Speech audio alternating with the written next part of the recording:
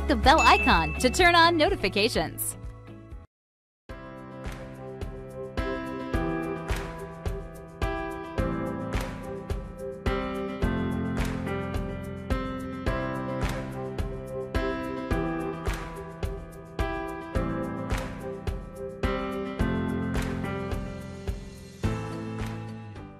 You might be familiar with the capabilities of Excel data validation drop-down lists.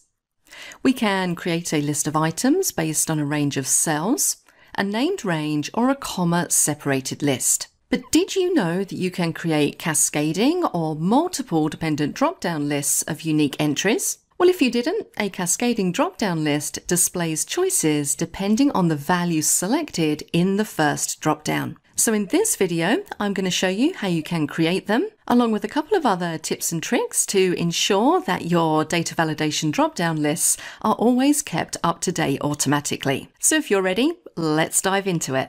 So before we jump into creating our data validation lists, we're just going to take a moment to look at the data that we're using and also do a bit of preparation work. Now, this data here is just some data related to maybe some employees.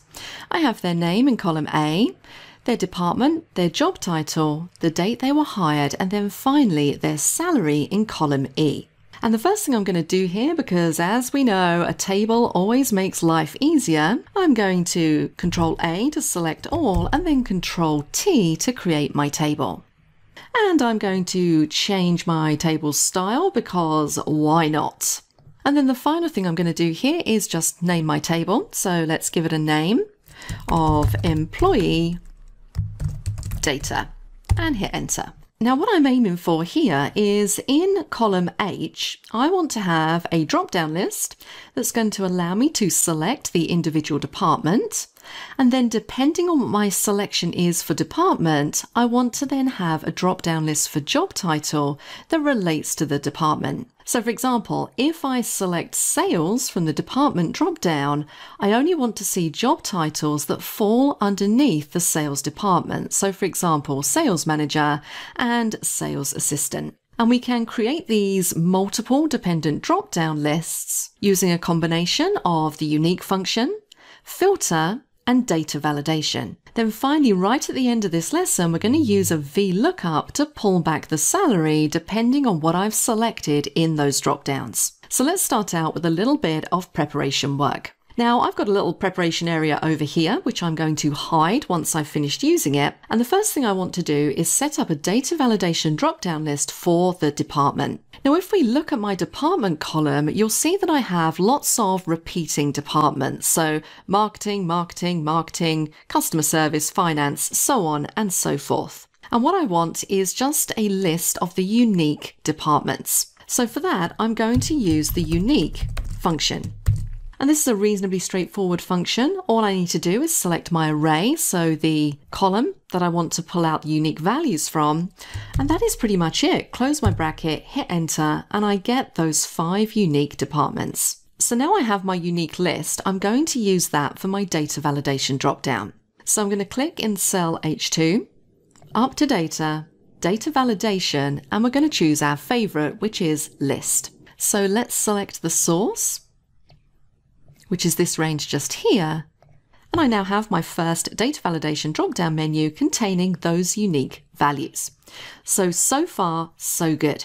So now what I need is I need to have a dependent drop-down list for job title. And once again, if we look at the job titles that we have in column C, you can see that I have some repeats in here. So customer service agent, sales assistant, accountant, so on and so forth. So I want to also pull out a unique list here.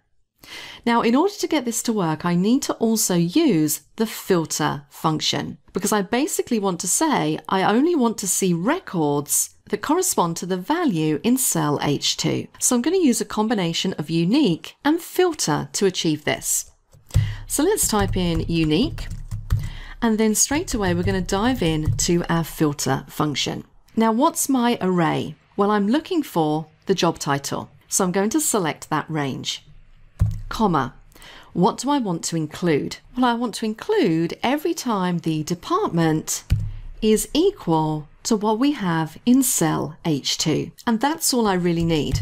So let's close off both the unique and filter formulas, hit enter, and there I have my unique list.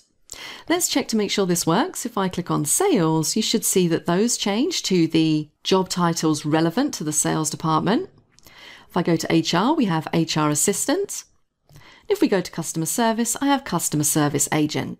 And the cool thing about this is that if any of my data changes, this is going to dynamically update. So let's pretend that Lance has moved into HR and he now has the position of HR manager. You can see that that automatically updates and it's added HR manager down here. So when we set this up as a data validation, it's going to appear in that drop-down list. So let's do that part now. I'm going to click in cell H3, back up to data validation. We're going to create another list. And what I'm going to do here is I'm going to select the first one only and add a hash symbol after it. And this is a great little tip when you're working with data that's likely to expand. So if I start to add in more job titles related to HR and this list starts to grow, just selecting the top one and then adding a hash symbol will ensure that everything always gets included no matter how many items you add. Let's click on OK and check to make sure that's working. I can see both job titles. And now if I switch to marketing, I can see both of those marketing job titles. So my dependent lists are working well so far. What about if I wanted to add a third drop down in? Let's take a look at how we do that. So maybe now I want to see all of the names of the people within these departments who hold this specific job title. So I'm going to add another little heading just here called name. And let's just make this nice and neat and use our format painter to make it look similar. And now underneath in our preparation area, let's do another filter. Now, when it comes to the name, I know that all of these people are unique entries. We don't have the same person working in two different departments. You might do, but in this case, we don't. So I don't need to use the unique function. I can simply do another filter.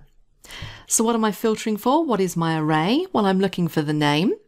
So we're going to select the name range, comma. What do I want to include? Well, I want to include every time the job title is equal to whatever we have in cell H3. Close the bracket, hit enter, and now I have my list of people.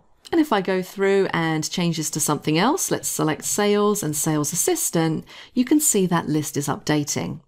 So now I can use this and create my third dependent data validation drop-down list. Up to data, into data validation, we're going to select list.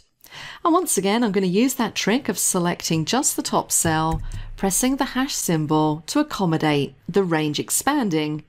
Click on OK, and now I can see all of the sales assistants and I can pick them out of the list.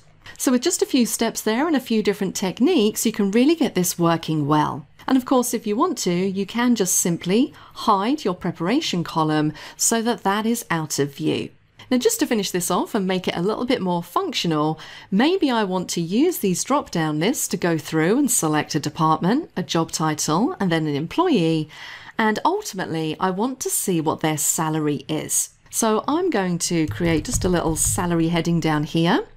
And once again, let's just steal this formatting using the format painter.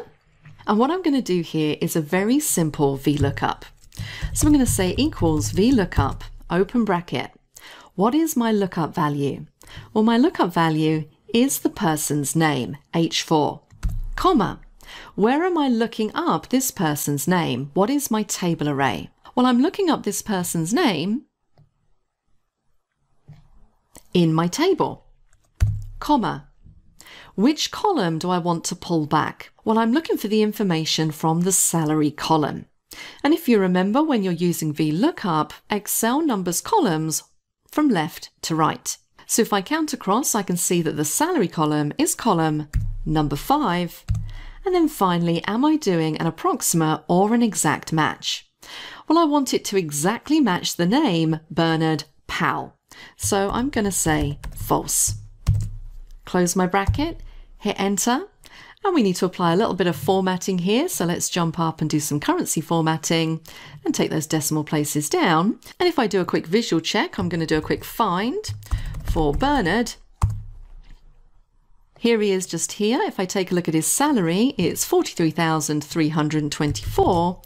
And if we take a look at the result we've got, that is correct. And now if I go through and change this to, let's say, HR, let's take a look at our HR manager. And we only have Lance in there, $50,514 a year. And Lance Norman is just here, and I can see that yes, that is correct.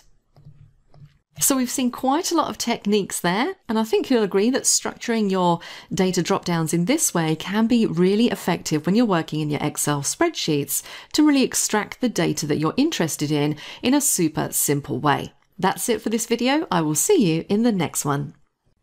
If you're not a subscriber, click down below to subscribe so you get notified about similar videos we upload. To get 4 free courses in Excel, QuickBooks, Microsoft Project, and Photoshop, click over there. And click over there to see more videos from Simon Says It.